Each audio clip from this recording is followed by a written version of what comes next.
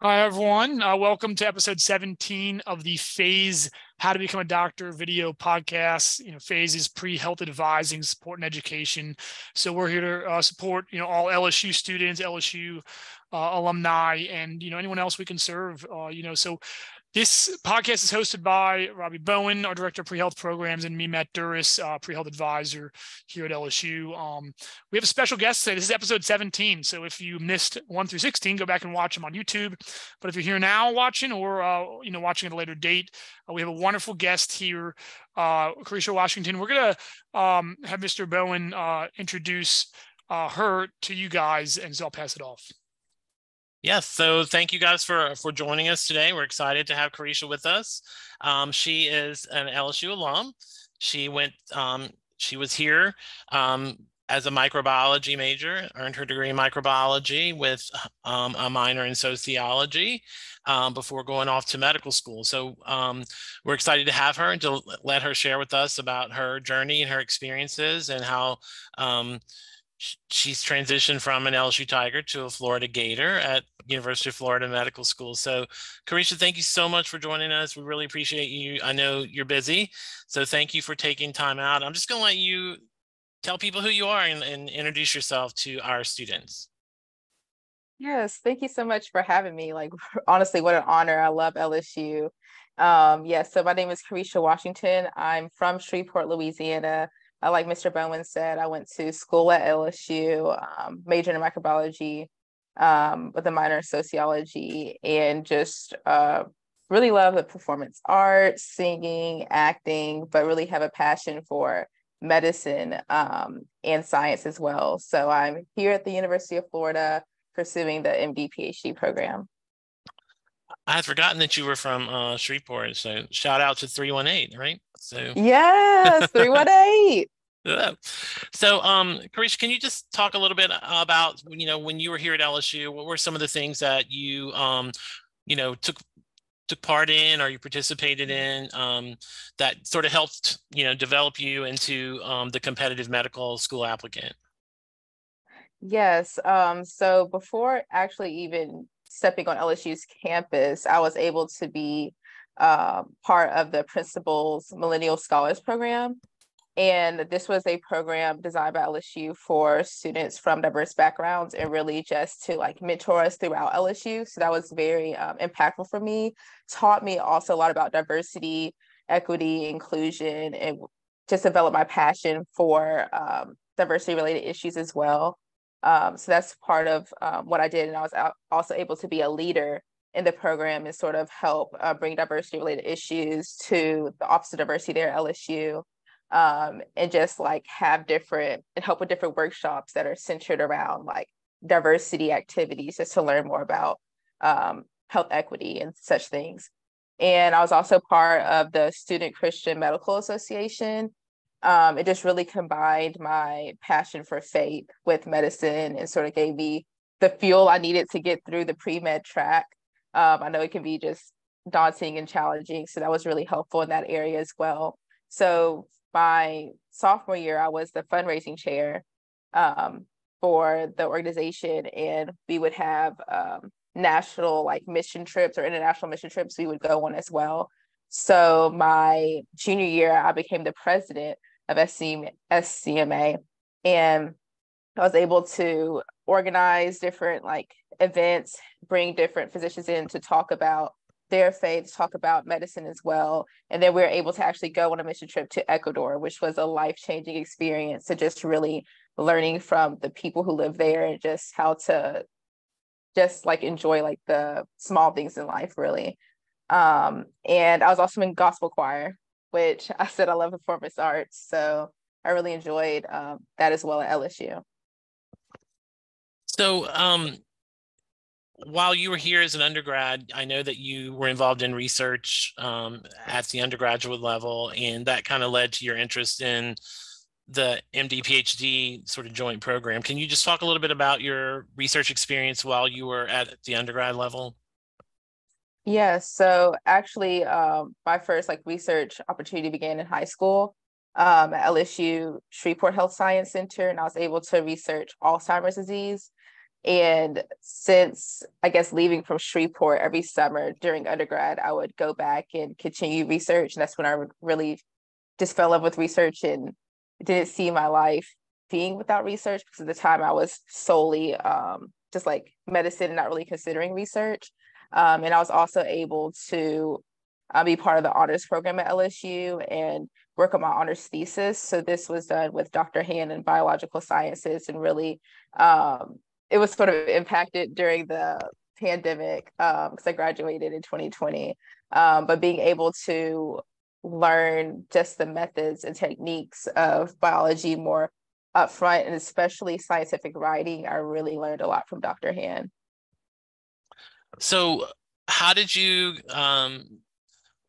what led you to medicine? How did you come to that realization that that's where your future was going to be? Yes. I guess, everyone has their own like story in a way, but for me, I was born in Okinawa, Japan. And my dad was in the military, so that's why we were over there. And it was only my parents and my grandmother. But when I was born, I initially was not breathing. And that was just, of course, very concerning for my parents. And the physician even believed that if I was able to make it, that he said I would be in a vegetable state. And so just the ability to be able to learn and grasp things, be able to pursue science has always been just very impactful for me, because I wasn't diagnosed, I guess you could say, to be able to do those things. And so growing up, I always sort of like had an interest in medicine, hearing from my parents talk about my birth story and everything. But at the same time, I wanted to be like an actress, just everything all over the place. But I'll tell you about my experience in high school. So it was my chemistry teacher that sort of really changed my trajectory in a way, because I was just starting to become more like just better at chemistry, I guess you could say. And she realized my potential. And so she recommended for me to take part in like this research program in high school. And it was during when I was researching Alzheimer's disease that my grandmother came to stay with me, and she was beginning to show early signs of dementia. And I was able to see uphand, or really just like firsthand, how research can really impact medicine, especially people in my community, family members. So that's what really drove me to medicine. Okay. So before we get into like, medical school and your program and all that, so most of our, most of our audience is pre-med, and they are getting ready to, take the MCAT or start the application and all that. So I just wanted to see, what advice would you give, thinking back to, Caretia 3 or 4 years ago, like what do you wish you had known, or what advice would you give to people at that stage? Yes, I would say that you're more than a number. You're more than a number. I cannot say it enough. You're more than a number. So just to be like open and more vulnerable, I took the MCAT twice. Both times I did not get what I wanted on the MCAT. First time I cried, second time I fought tears. But each score was lower than the average score for the University of Florida. So like, don't let a number like hold you back from applying. Just try to, like, certain schools look at you more holistically. They look at your experiences, like who you are, what organizations you've been in, letters of recommendations. Try to give yourself that grace and like look at yourself holistically as well. As far as for studying for the MCAT, I realized so the first time I took it was in April of my junior year. And I was just taking a lot of different classes then, like I think it was biochemistry, physics too. And I really wasn't treating MCAT studying like a class in itself, which I would like suggest as well. So trying more intense classes or just like lessen your class load would be very helpful for studying for the MCAT. And then also I was doing a lot of content review for the first time. So reading a lot of Kaplan books and everything, but I realized that the second time around, I took it in August, so I was able to prepare more in the summer. I was able to really do more practice questions. So whether that's like getting the AAMC and trying to get like access to their test books or their set of test questions, because they're the ones who make the MCAT, or to do instead of reading Kaplan, to actually see if they have like Kaplan test or like other tests, and just increase my endurance for the test as well, because it's an 8-hour exam. Yeah. I've never taken an 8-hour exam at LSU. Maybe things have changed, but that test requires a lot of endurance. So also putting aside certain Saturdays where, okay, I can't make it to the movies with my friends this time, but I have to take this 8-hour practice exam, and really trying to incorporate those methods in it as well. So you survived, the pandemic and classes going off, going online, and, all that disruption during the middle of your pre-med preparations and interviews and all that. So how did you, how did you deal with that during that time period?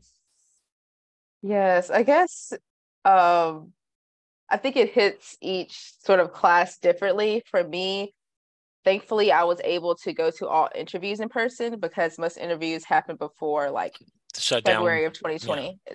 Exactly. But certain things like going to a second look, which is where you can, after your acceptance program, you can go and try to like, see the program again and decide on whether you want to attend. All of that was virtual for me.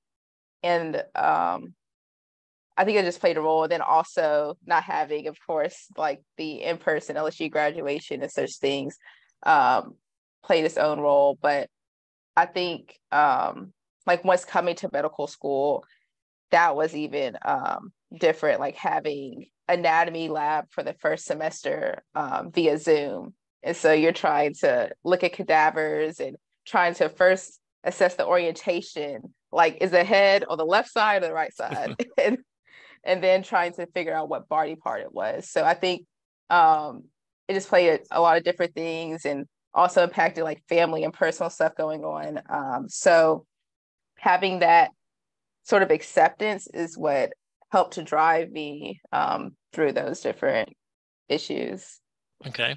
So before we get specifically to Florida, so during the process of like, how did you decide where you were going to apply? And can you just talk a little bit about like when you're doing the M.D. PhD, how that process is a little different from just the straight M.D. program, and sort of, what was the process and what did you have to do? Yes. So I would say, sorry, the first question was what Like, again? how did you decide like where you were going to apply and things like that?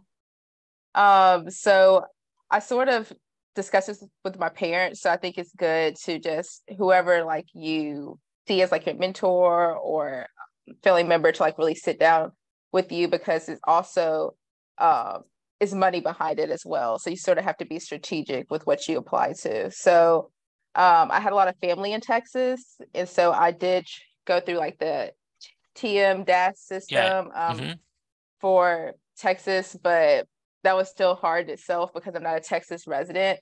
So I would think if you don't really have a residency like in Texas, that can be really hard. But as far as for other schools, I sort of like did 2 extreme dream schools, because you never know. And then the rest, like I sat down with my parents and I sort of thought about location and the things that I enjoy. So I'm a Southern girl. I really am. So I was looking at schools in the Southeast, and then also like I loved LSU. I love like a flagship university. So those were like the factors that came into play. So like applying to like UAB, University of Florida, UGA were things that I really like prioritized. So how is the MD PhD application cycle? How's that different than just a straight MD application? Yeah, so there's not too many things that are different. For the primary application, there are 2 extra essays that are needed. One focuses on like, why do you want to pursue the MD PhD program? So it's really just like a personal statement that's tailored towards the MD PhD program. And then the second one is tell me about your research experiences. So this is where you like list, I think it's about like 1,000 words, or it's pretty lengthy. So you're able to like really go into depth about a certain research project, why you are passionate about it. Were you able to go to any conferences, or like, did you gain anything from going to different conferences? Like, how did these experiences grow you as a researcher? Why do you see your life as a physician researcher and not just a physician, or not just a researcher? So it was really those two essays that I did. And then I think that's pretty much standardized across like the US. And as far as once the interview takes place, some universities do MD and M.D PhD separate interviews. And if you're like interested in applying to the M.D PhD program, I would really research the school, because certain schools do the application process differently. In that, for instance, I remember one school said that I could either apply to the MD program or the MD PhD program, either or. So say if I was qualified enough to get into their MD program, but I only applied to their MD PhD program and just something was off, it didn't like make the cut, then I wouldn't be considered at all for their school. So if you're only applying to schools like that, that's probably not the best idea. There are schools that will allow you to apply to the MD PhD program. If you don't make it into that specific program, you can still qualify for the MD program. And I've heard of like individuals that's happened to before. So I think those are different things, but that's pretty much what takes place like differently for application. Yeah. So so I know you had a couple of options about where to go. Why did you pick Florida? Yes. So I should say up front, the MD PhD program is really a financial blessing. I don't know if a lot of people know that, but they typically all across like the US will have free tuition. So that was really the thing that I think is a big incentive, because it is a long amount of time. You're getting 2 degrees. And so while you're investing time, they're investing in you financially, which is really great. So different schools do it differently. As far as some schools will have you sort of get loans for the first 2 years and wait until you finish your PhD before they like compensate you, but you're also have free tuition throughout the PhD. So it's like differently. But at UF, they were giving me like a stipend and free tuition from like first joining. So that was a really big thing. Yeah, that's also, huge. That's huge. That's huge. I have to mention that. That's huge. Yeah. But they're more than just their money. I do really like UF. They really so I was just like sort of told you about just applying to places all over really the Southeast. And it wasn't until I really came to UF for the interview that I fell in love with University of Florida. Like they I never spoken to them over the phone or anything, but as soon as they saw me, their faculty like, "Hello, Caretia, how are you doing?" And I was like, "You know how to pronounce my name?" You're saying, "Oh, you don't have to stand up. You can sit down to greet me." I'm like, "Whoa, this is so out of the norm." And just I told you sort of have like a person of faith, and so like hearing one of the presentations about the soul of the profession, I was like, "Oh wow!" Or I love The Office, and so like seeing a student walk around with a shirt with The Office on it, I was like, "Is this a sign?" And just different things like that. But what really sold me is I remember after the interview day, the current medical students came out and just applauded all of us. And I was about to cry, honestly. So they sold me. And I remember going back with my parents to Louisiana, and I felt like nostalgic. Like I felt I was like leaving a certain home in a way. So that's what really told me UFOs for me. Yeah. So you talked a little bit about the culture of the school and kind of the support there. Can you kind of walk us through like when you're MD PhD, what does your, kind of year by year, what does it look like for you? So your third year right now, right? So is that right? Right. Yeah. Yes. So the first, you typically do the first 2 years of the MD program. So that's going to be like your basic sciences and like your classwork. and then you'll go into the PhD program. And that can differ based on what you get your PhD in. That's also something I should have mentioned that I like about the University of Florida. So I'm able to pursue epidemiology, where a lot of other schools are only like doing a PhD in basic sciences and only allow for that. So there are people researching like anthropology and implementation science here. So it allows for like a diverse amount of research. And so to focus back, so you that's one of the advantages of that's one of the advantages of a medical school on a college campus, because you can do things in the humanities and the other things that aren't available at a health sciences center sometimes. So it's very true. Very true. Well, I never really put that into perspective, but I mean, that's how it works. So that makes a lot of sense. Yeah. And yeah, so after like you complete like the PhD program, so whether it's like 3 to 5 years is typically the range, then you go back for the last 2 years of medical school. So that's where you do like the actual clinical rotations and are in the wards and viewing different specialties. So right now, I just finished the first 2 years of medical school, so the basic sciences, and I'm now in the first year of the PhD program. And so it's most of your day in the lab. I mean, what's kind of your typical day like right now? So I do more like data analysis. So I'm pursuing epidemiology. So a day in my life is like really doing some office work. I also still have to go to classes because it's like a whole, PhD program. Most people are like, what? You have to go to classes? Yes, like to go to classes. But then also I'm really passionate about like the community. So my research, prior research was more like basic sciences and like the bench side type of work. But I really am passionate about like community-based research. So I like to like go to community talks, whether it's on the weekend or different like community engagement events to really get like the community's feedback in my research, because I'm looking at the racial disparities in cancer and cancer survival. So I can't learn better from other than going to the communities. Yeah. So I know that sometimes like pre-med students sometimes think that, when you get to med school, like all you do is study 24/7.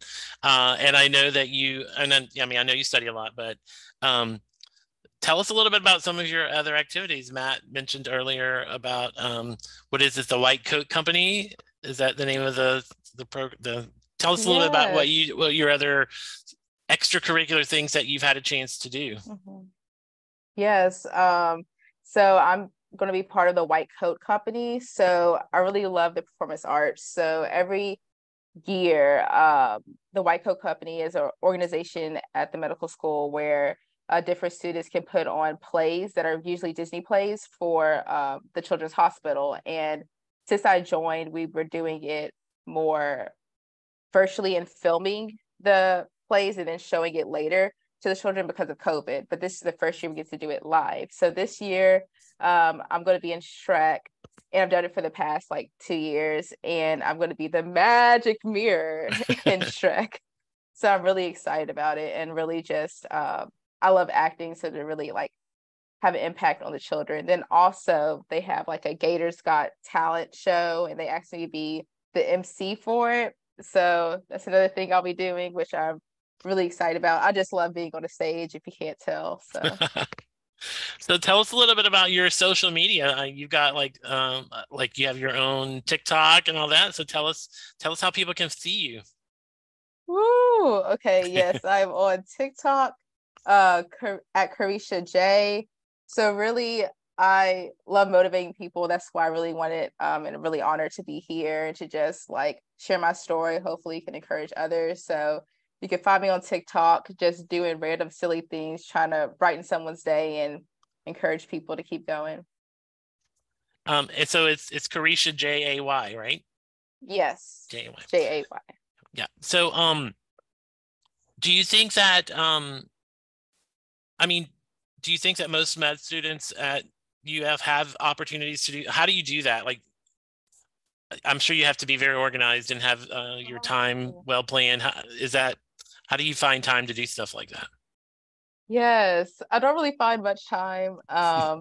Really, it was like the PhD program allowed me to have more like flexibility, like with research. It's sort of hard to do that during your first and second year of medical school, but I would say if it's something you're really passionate about, like setting apart that time, whether it's on like a weekend, like once a month or something, is really fun. And then taking pressure off yourself. So I have no skills in like cinema and photography and all of that. So I'm not like looking for the perfect editing or something like that. So something that could take someone 5 hours takes me 30 minutes because I'm really not stressing that. I'm just trying to give someone a laugh, really. So just a couple of last questions here. What's something that surprised you about medical school, or something that you didn't realize until you got there?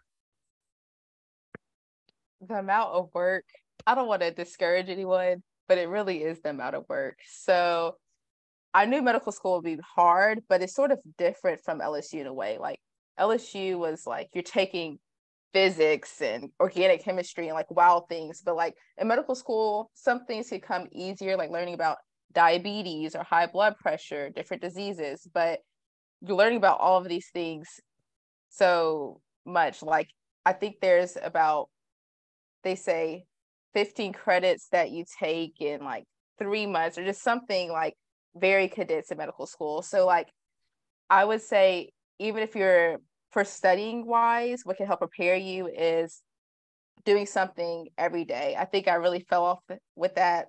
Sometimes in undergrad, I would be like, okay, this like test is in a month. I'll study 2 weeks before, but like that's not going to cut it in medical school. So like just doing something, whether it's 30 minutes every single day, is sort of having that reinforcement is very helpful. Then also wellness.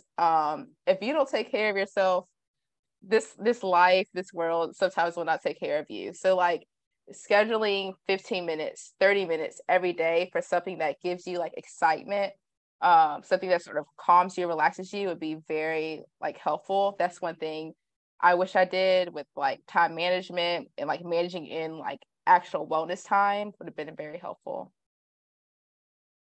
So you're going to end up with an MD and a PhD in epidemiology. So I know, life always throws curveballs, but what do you see yourself doing? Where are we going to see you in like 10 years? Woo! Not a heavy You're going to be question the most educated actress in the world. You're going to be like this. Thank you. Yeah, I would say like my interest, like as far as specialty, changes a lot just because there's so many like interesting things, from like oncology to like otolaryngology. But the one thing that won't change is just my passion for people and really passion for health justice. That's what caused me to really pursue epidemiology and look how and examine how certain diseases affect other populations disproportionately. And I see myself sort of continuing like community-based like research, really just looking at clinical research as well to advance medicine. I would really love to be in academic medicine and teaching and researching and like mentoring other students as well. And then also I'd love to be like a physician in the Office of Diversity and Health Equity at a certain institution. They were very instrumental in helping me at the University of Florida. But really, I just see myself helping people through medicine and research. Yeah. So coming from LSU and going to Florida, I mean, did you feel prepared? Do you feel like LSU prepared you well for what I know it's very different, but did you feel you got preparation that you needed to be successful? I definitely would say so. Like, I definitely can't see myself like being here without LSU. I'm very grateful for LSU. Just the various different experiences I've had at LSU, whether it's the people I've met and the social support and the other students I surrounded myself with in pre-med that always believed that I could do it when I didn't always believe it myself. That was very helpful for me. Take the rigor of certain classes, like the difficulty of some classes at LSU, like definitely helped prepare me. Parasitology, I don't know if that's still happening at LSU, but that type of amount of information, that's pretty comparable to medical school. So that was very helpful. But this just really growing me as an independent like person, just the college life itself. Yes, LSU definitely played an instrumental role. Great. Well, we are extremely proud of you and all of your accomplishments. And I just want to, right before we close, I'm just going to, one piece of advice you could give for the people who are going to be watching this video. Don't stop. Do not stop. There's so many things, whether it's like a tough class, you failed an exam, you know, professor's a little hard on you, life happening. There's so many like different excuses I could have gave myself to stop, but people need you. People actually need you. Make sure you surround yourself with people who believe in you, support you. I still remember at LSU when I got into medical school, one of the best surprises I ever had where my friends gave me a surprise party for my acceptance into medical school. So that was just like phenomenal and really just encouraged me to keep going. Making sure you remind yourself you're more than just a number, reaching out to Mr. Bowen, making sure you're getting the right resources needed to prepare you well for medical school, keeping up with organizations, pre-med organizations. So I told you about like the Student Christian Medical Association, but I know like AED is very helpful. So just making sure you're plugged in and then giving yourself grace, taking time to just sort of decompress when the pre-med track can be sort of like heavy. So yeah. I know there's a lot of things I said that wasn't just one thing. I apologize. No, thank you so much for joining us. I know that life is crazy right now, and so the fact that you took some time out, we sincerely appreciate it. And I know that our students will, be inspired by you today. So thank you so much. Matt, you have any? Yeah, no, I just want to, we'll wrap up there. I just want to thank Caretia again and encourage you guys, definitely listen, to these podcasts. These are professionals and medical students and taking time out of their schedule to help encourage you guys. And also, everyone here typically that we interview, is usually happy if you reach out to them with questions. So you can contact Mr. Bowen and I. We can get you connected to Caretia. Obviously, you can see her on social media, but definitely check out our other episodes, but also share the word about this one. You can follow us at LSU Pre-Health on Instagram and follow the LSU Phase YouTube channel by subscribing. So thanks again, Caretia. Appreciate it. Thank you for Thanks, having Caretia. me. Thank you. Great to see you.